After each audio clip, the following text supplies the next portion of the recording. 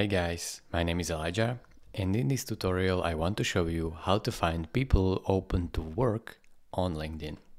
So let's say I want to search for game developer. So I will type in game developer, press enter.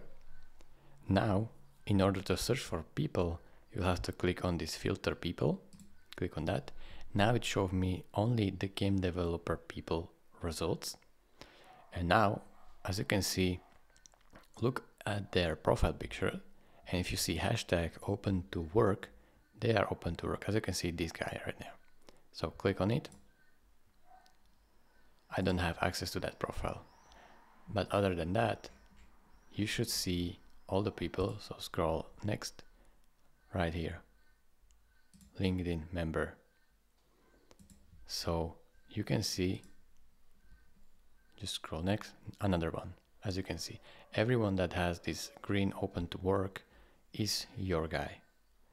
So remember, this is how you find it. You can also go over to all filters and then filter people by location, current company, connections, followers, past companies, even school and industry, or even profile language, or if they are open to volunteering or not, and so on and so on.